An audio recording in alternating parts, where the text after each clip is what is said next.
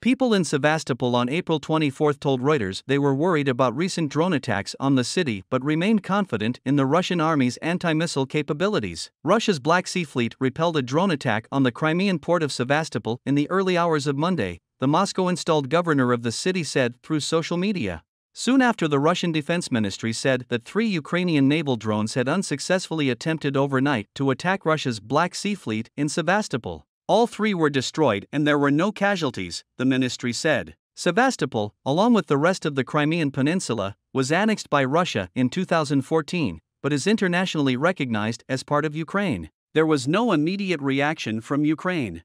Kiev almost never publicly claims responsibility for attacks inside Russia and on Russian-controlled territory in Ukraine.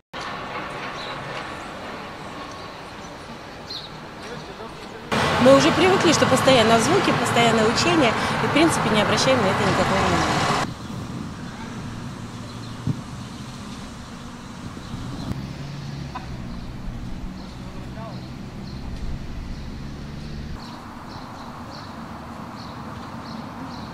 Да, когда город атакуют, я уверена в нашей армии, и, конечно, есть немножко страх за детей, за родителей, но все равно я уверена, что все будет хорошо, и мы победим.